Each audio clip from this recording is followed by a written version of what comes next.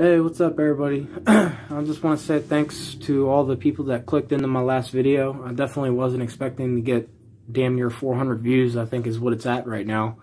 But I don't know, I guess it's because there's really no highlights anywhere of the season opener for Williams Grove, so I guess benefited from that a little bit.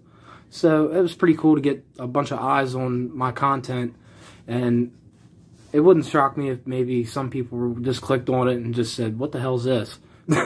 So, but yeah, I just wanted to also address something too in this video, and that's YouTube itself.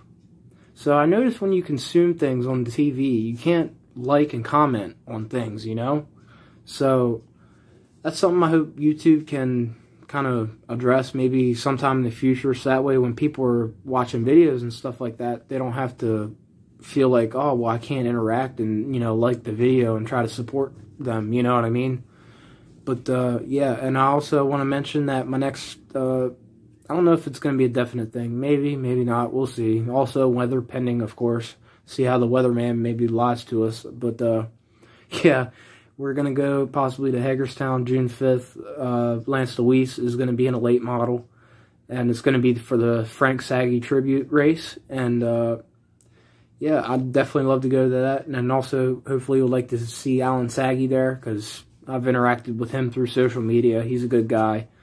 But, yeah, I just wanted to let y'all know about that. And Hagerstown's a special place for me, because I haven't been there for a long time. We used to go there for the Oktoberfest 350, like, just about every year. I remember being down there, and it was snowing one year.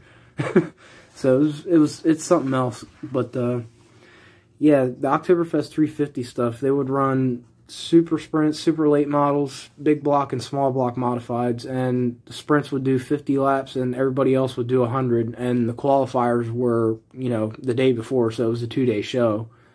But, and also my grandfather, my pap, he used to help wrench for Jim McBee back in the day, and he used to go down there and win a bunch of races and stuff. So it's just kind of a special place for me, and, yeah, I hope maybe to see some of y'all there or something like that. Oh, excuse me.